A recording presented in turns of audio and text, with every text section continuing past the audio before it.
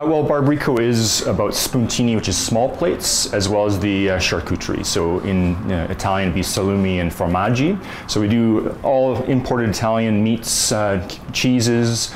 We do one in-house, which is the porchetta, which is a pork, almost a cooked pork charcuterie style. Well, with the cured meats, I think the adage is always you should drink. What grows together, you should consume together, so the food and drink from a certain region tends to go together. So a lot of the cured meats have origins within Emilia-Romagna or the north, and so then you want to, a good bet is always Lambrusco, which is also from Emilia-Romagna. So there's different varietals of Lambrusco, but it's a sparkling red.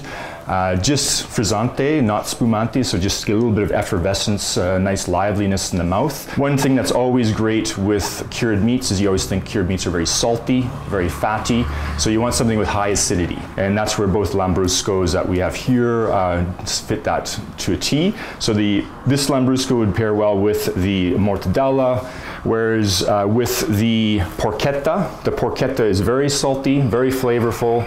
Then you would want to do something which has a more tartness, which is this other style of Lambrusco, which is more of a rosé.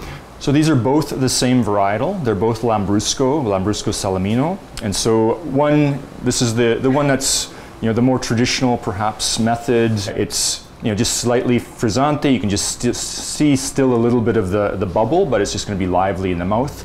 But more, dark berry notes, raspberry notes, nice acidity, but very kind of comfortable wine.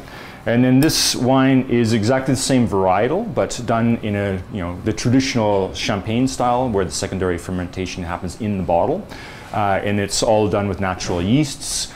Much less skin contact, so you're getting a much lighter color, but also this one, even though it's the same varietal, you're getting much more of a tart, slightly bitter, extremely dry wine.